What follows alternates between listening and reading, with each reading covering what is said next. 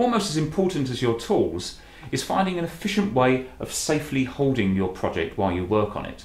Now obviously there is a certain amount you can do, holding in one hand and carving with a knife or small tools in the other, but it is far safer and saves a lot more time if you can find some way to hold your work securely. Now I shall run through a few options that I've used myself over the years.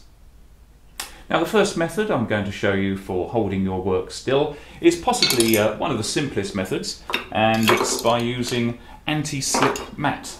It's also known as router matting, and this just goes down on a flat surface and then your work goes on top. Now this is particularly useful if you're going to be doing some relief carving. Now once that's on there, the friction holds that in place as long as you've got a little bit of downward force while you're working on it, and then you can work on that quite nicely. Now another option that can work quite well, that is a bit similar to the anti-slip mat, is a sandbag.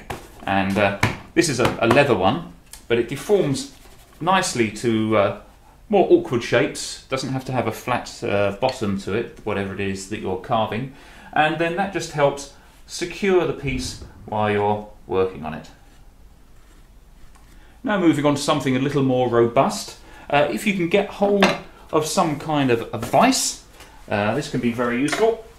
Here I have an engineering vise that's been bolted quite securely to a separate piece of wood, and this gives me some versatility to it. I can fit that to any bench with a G-clamp, like that, and this gives me lots of options. It means that you don't have to permanently have something fitted to a bench if you don't want to do that, and then your work can just fit into that in that way, and you can work on it with both hands, concentrating on what you're doing as opposed to trying to hold it in one hand and work on it with the other.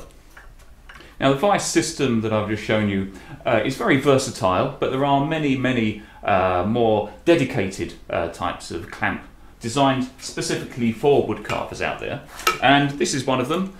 This particular one I have screwed to a large piece of wood, and this allows me to fit it into a vise that is bolted to the side of my workbench here. I can fit that securely there, and then this comes with a separate table, and this is then screwed directly onto your wood carving, and as they say, this one I have prepared earlier. So that then fits inside the clamping mechanism. Once that is locked off, that's really very solid, won't move anywhere, and again you can use both hands to work quite comfortably on this particular piece. Now you can do other things with this type of clamp. You can, if you want, just screw one of the tables to a flat piece of wood, and then you can fit that in and again operate it at any angle that you want, and you could perhaps put the sandbag back on there, and again you can work in that fashion. So the main thing about holding your work firmly is versatility and being able to improvise with what you have at hand.